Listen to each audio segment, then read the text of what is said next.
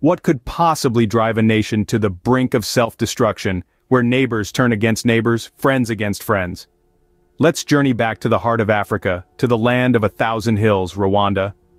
In order to understand the Rwandan genocide, we must first delve into the historical background of this beautiful yet deeply scarred country.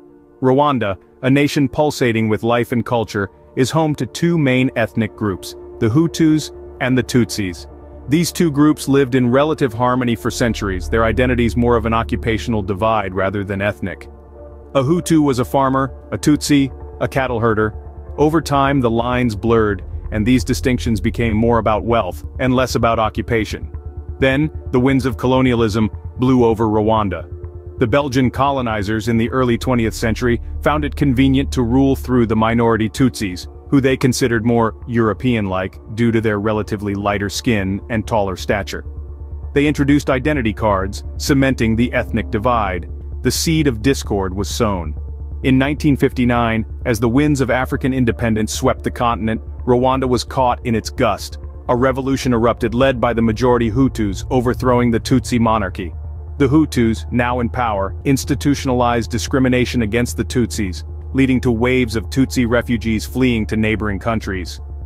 One group of refugees in Uganda formed the Rwandan Patriotic Front, a Tutsi-led rebel group. Their aim? To return to their homeland, end the discrimination, and establish a unified Rwanda. But their dream was far from the reality on the ground. The Hutu government, threatened by their existence, stoked the flames of ethnic hatred, painting the Tutsis as the enemy, the other. As the 90s dawned, these tensions were about to reach a breaking point. Every fire begins with a spark, and in Rwanda, that spark was a plane crash. In the evening gloom of April 6, 1994, a missile struck the aircraft carrying Juvenal Habyarimana, the president of Rwanda, and Cyprien Ntaryamira, the president of Burundi. Both Hutu presidents died in the crash, and the news spread like wildfire, igniting a fury of ethnic tension that had been simmering below the surface. The assassination of President Habyarimana was the catalyst for the ensuing violence. The president, a Hutu, was seen as a symbol of unity for his ethnic group. His sudden death shattered the fragile peace between the Hutus and the Tutsis, the two major ethnic groups in Rwanda. In the aftermath of the crash, rumors and propaganda began to circulate. Radio broadcasts and print media, largely controlled by hardline Hutus, blamed the Tutsis for the assassination. The extremist radio station, Radio Television Libre des Mille Collines, or RTLM, was particularly instrumental in fanning the flames of hatred. They drove the narrative that the Tutsis were the enemy, that they were plotting to enslave the Hutus. This propaganda, tapping into deep-seated fears and prejudices, was a potent fuel for the fire that was about to consume the nation. The government, led by Hutu extremists, wasted no time in capitalizing on the chaos.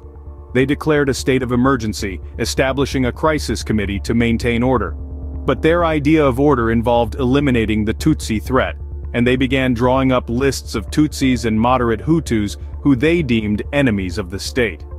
When the dawn of April 7th broke, it brought with it a chilling directive from the crisis committee.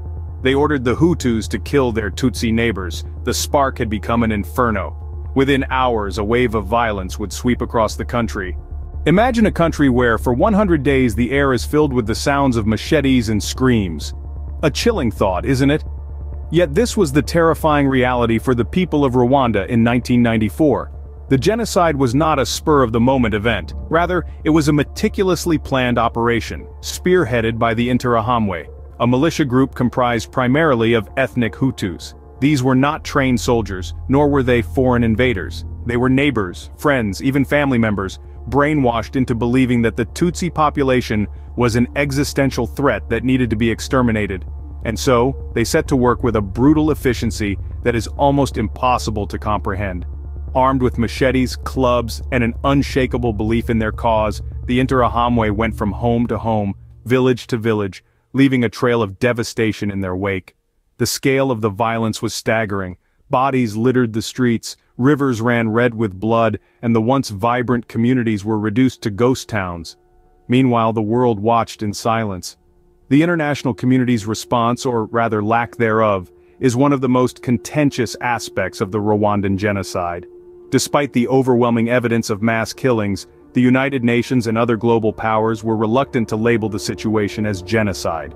This hesitation, this refusal to acknowledge the reality on the ground, effectively gave the green light for the slaughter to continue unabated. While the world hesitated, the Interahamwe did not. Day after day, night after night, the killing continued. Men, women, children, no one was spared. The aim was not just to kill, but to erase an entire ethnic group from the face of the earth. It was a campaign of extermination, fueled by a toxic mix of fear, hatred, and propaganda. And then, after 100 days, it was over. The genocide ended, not because of international intervention, but because the Rwandan Patriotic Front, a Tutsi-led rebel group, managed to seize control of the country. The Interahamwe were driven out, but not before they had accomplished their horrific mission. In just 100 days, approximately 800,000 lives were snuffed out, leaving a nation in ruins. But numbers, no matter how large, can never truly capture the human cost of the genocide.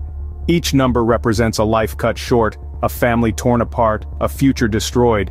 Each number is a testament to the depths of human cruelty, but also a reminder of our collective failure to prevent such atrocities. The Rwandan genocide is a dark chapter in human history, a testament to the horrifying consequences of unchecked hatred and fear. But it is also a story of resilience, of a nation's struggle to rebuild from the ashes, and of the world's belated attempts to make amends for its inaction.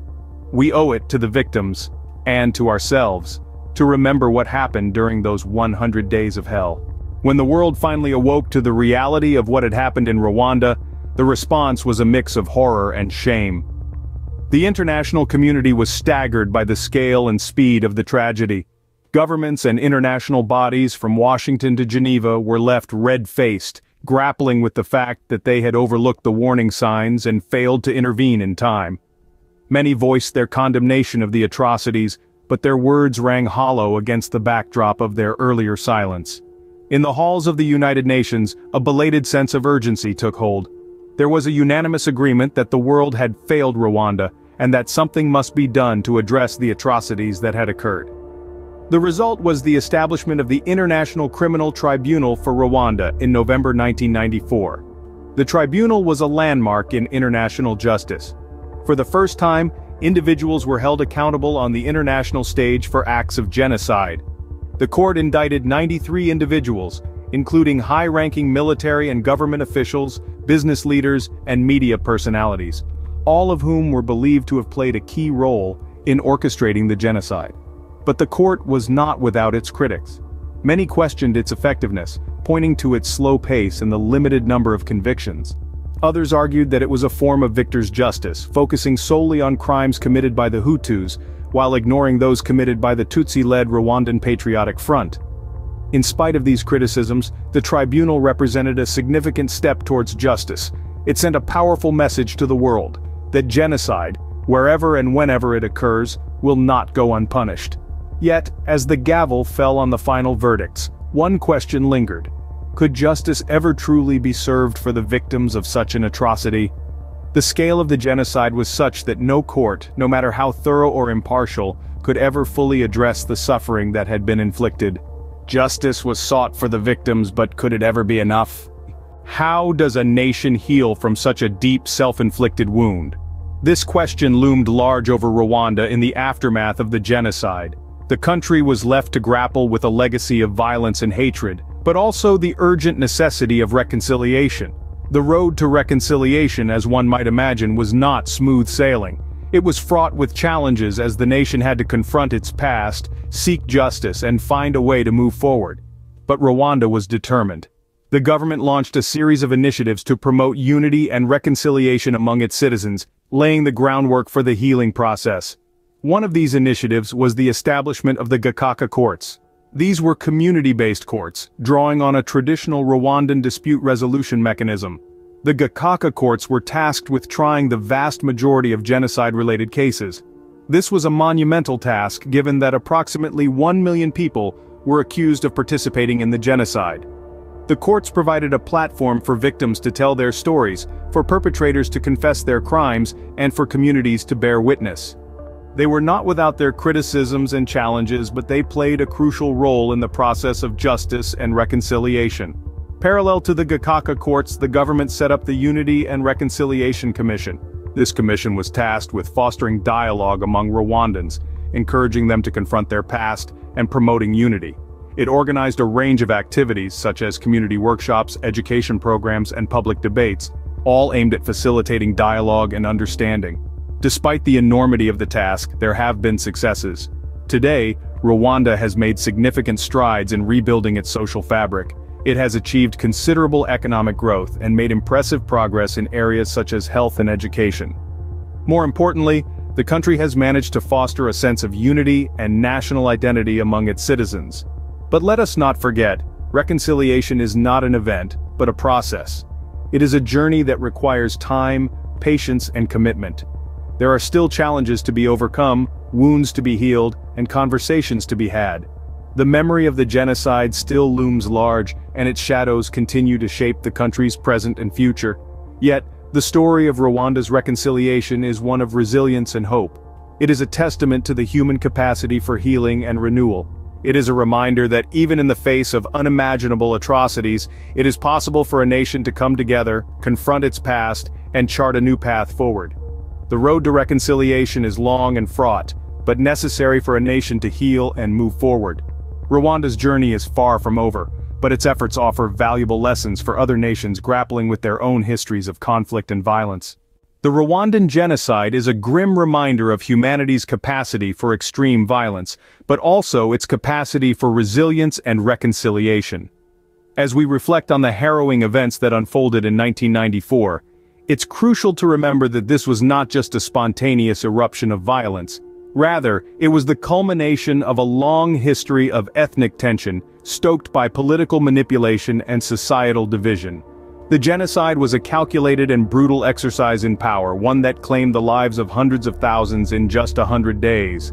However, even in the face of such horror and devastation, the resilience and spirit of the Rwandan people shone through. The road to reconciliation was not an easy one. It required a commitment to truth, justice, and a recognition of the humanity of every individual regardless of their ethnic background. The establishment of the Gakaka courts, the efforts to rebuild and reintegrate communities, and the tireless work of individuals and organizations to heal the wounds of the past, all speak to a nation determined to rise from the ashes of its traumatic history. The international response, or rather, the lack thereof, is a stark reminder of the world's collective failure to prevent and halt atrocities on such a massive scale. The silence and inaction of the international community during those 100 days of hell stand as a testament to the grave consequences of indifference and inaction. The lessons of the Rwandan genocide are far-reaching.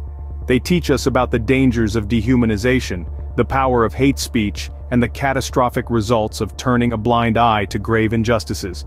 But they also remind us of the power of forgiveness, the strength of unity, and the indomitable spirit of humanity. In the end, the Rwandan genocide is a tragedy that must never be forgotten. It is a dark chapter in human history that we must reflect upon, learn from, and strive to prevent from ever happening again. Remembering the past, no matter how painful, is crucial in ensuring that such horrors are not repeated in the future.